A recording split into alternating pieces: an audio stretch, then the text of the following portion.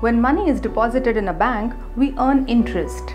This interest could be a simple interest or a compound interest depending upon the type and terms of deposit. But when we borrow money, we have to pay interest.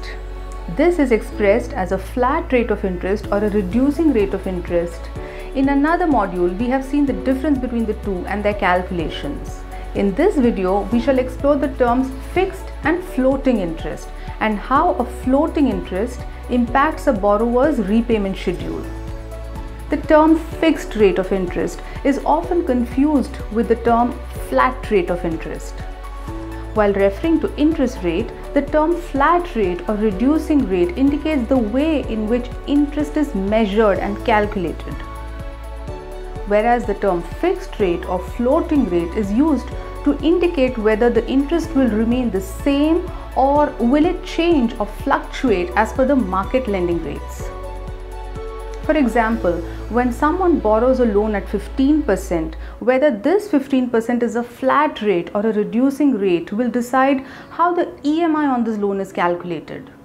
In the context of fixed and floating interest, it indicates whether the interest will remain at 15% throughout the loan tenure or will it increase or decrease in future. Interest rates that do not change are called fixed interest rates, and those which are subject to change as the market lending rates change is known as floating rate of interest. The term variable rate of interest is also used to refer to floating interest. We'll find the usage of the terms fixed and floating interest mostly in home loans. Because a fixed interest is meant to remain constant throughout the loan tenure, it must be able to absorb the risk of fluctuations. Therefore, at any given point, fixed interests are usually set at a rate higher than floating rate of interest. Let's recall the example we used in our earlier video where the loan amount is 1 lakh rupees at an interest of 12% for a tenure of 5 years. For simplicity, we'll assume this is quoted as a reducing rate of interest and not a flat rate. We had calculated the EMI for this loan as 2,224 rupees. We used these parameters to construct an amortization schedule.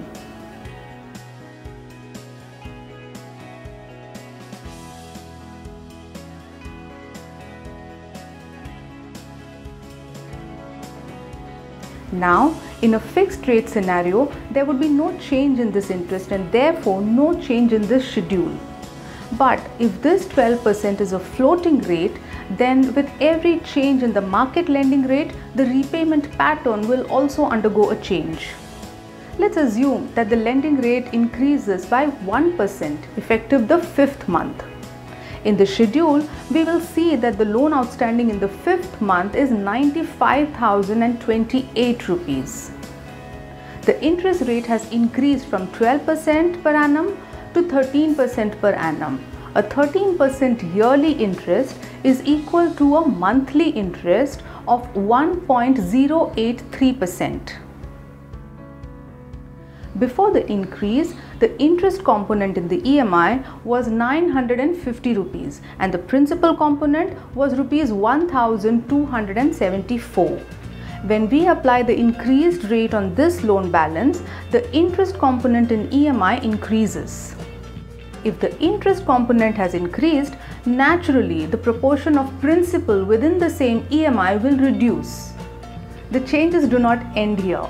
Since the principal repayment is lower, the loan balance outstanding will be higher as compared to when the loan was running at a lower rate. The cumulative effect of this will be that there will be a higher loan outstanding each month. Ultimately, at the end of the tenure, there will still be some amount outstanding. This will have to be paid by the borrower either by way of an increase in their loan tenure by a couple of months or have to be paid by cash. If instead of an increase, there is a drop in the market rate, there will have to be a similar adjustment in the schedule. Except that now, because the interest has reduced, the interest component within the EMI will also reduce, which means the principal component will increase. If the borrower repays a higher principal, it would lead to a lower loan outstanding each month. This will ultimately cause the loan to get over even before the predetermined tenor. Every time there is a change in the interest rate, a borrower can choose to make an adjustment in their installment amount instead of continuing with the same EMI.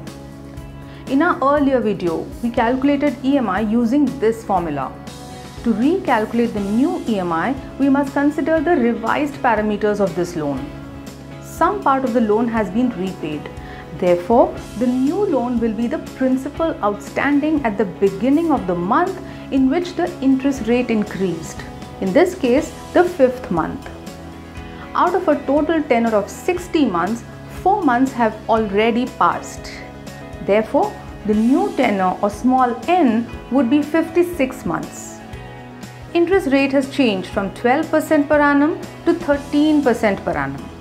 Therefore, the monthly interest or small r would be 1.0183%, which is equal to a value of 0.0183. If we substitute these values into the formula, the new EMI will be equal to 2,272 rupees. Since this EMI has been adjusted to reflect the revised interest rate, there will be no outstanding amount remaining at the end of the tenor.